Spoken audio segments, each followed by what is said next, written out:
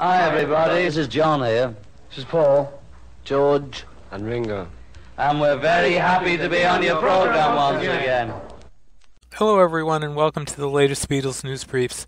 I'm your host, Steve Marinucci. On Tuesday night, many of Yoko Ono's friends showed up at Electric Lady Recording Studios in New York City to wish Yoko Ono a happy 86th birthday. Her birthday was Monday.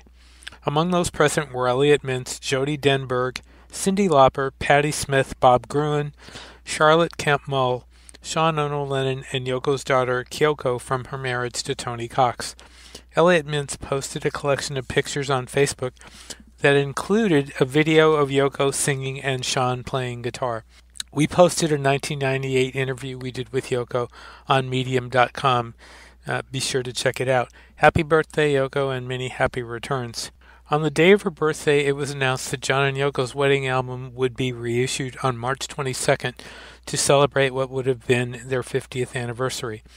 The reissue will reprise the original with wedding photos, their marriage a copy of their marriage lessons, drawings by Lennon and Ono, bed-in honeymoon photos, and more, and will be issued on limited edition white vinyl, CD, and digital formats by Secret Canadian Chimera Music and the Yoko Ono Reissue Project. The album was originally released in 1969 and was the couple's third experimental album-length record. The first batch of the Yoko Ono reissues came out in 2016 and included 1968's Unfinished Music No. 1, 2 versions, 1969's Unfinished Music No. 2, Life with the Lions, and 1970's Plastic Ono Band. 2017 saw the release of 1971's Fly, 1973's Approximately Infinite Universe, and 1973's Feeling the Space. The reissues mark the first time the music has been available digitally.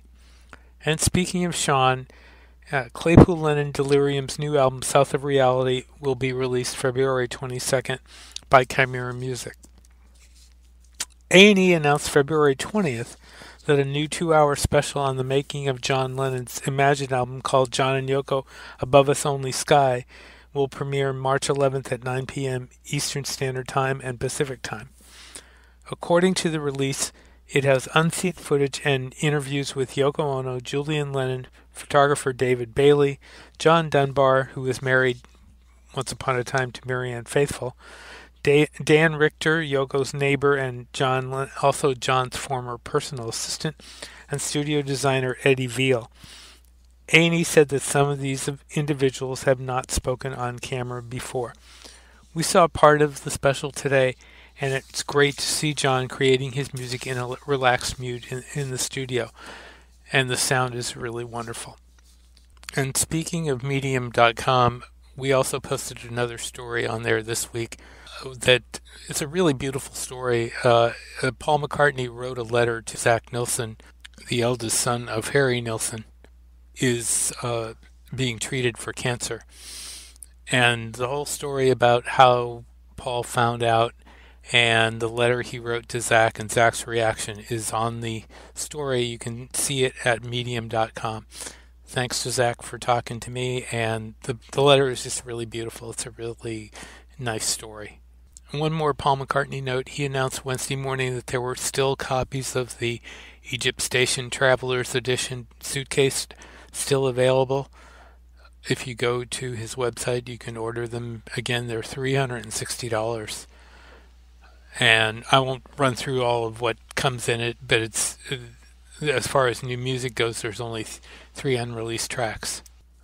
Ringo Starr and the All-Starr Band will be one of the acts to perform during a weekend in August to celebrate the 50th anniversary of Woodstock in Bethel Woods, New York.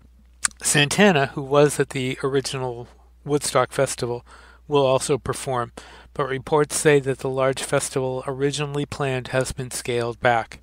The Backbeat Blu-ray is out by Shout Factory. You can find a link on our That's What I Want Beatles store page.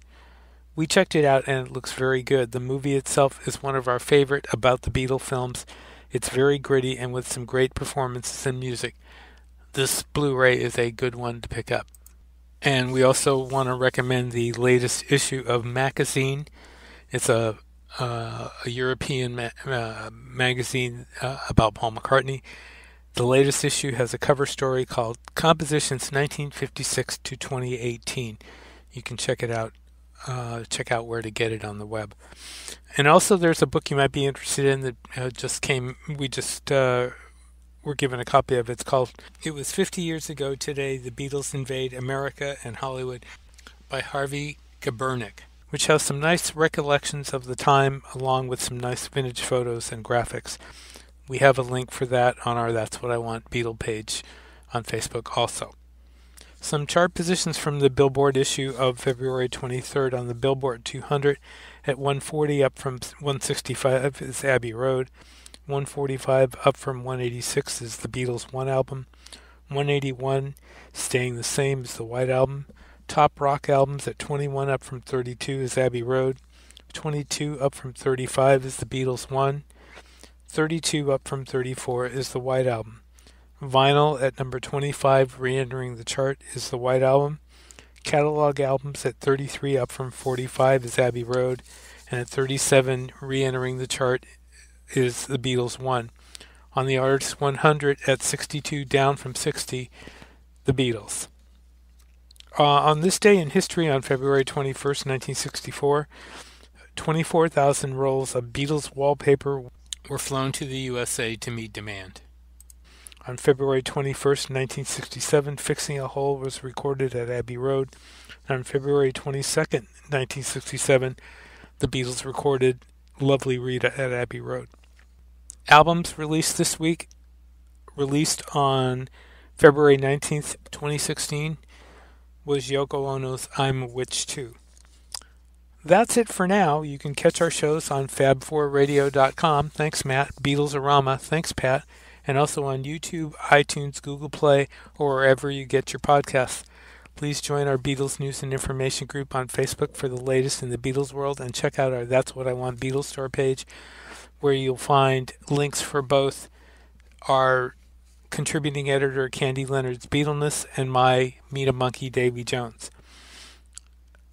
And we invite you to join our Beatles Toppermost to the Poppermost message board at abbeyroad.proboards.com. The site is also available on the Tapatalk app. And look for our next show and please subscribe. We'll be looking for you. Till next time, this is Steve Marinucci. Be seeing you.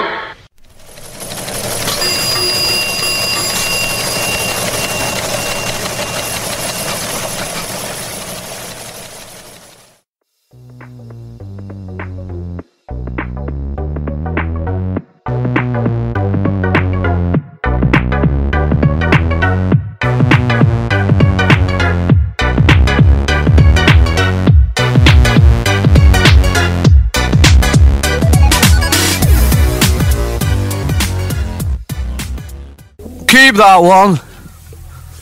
Mark it fab.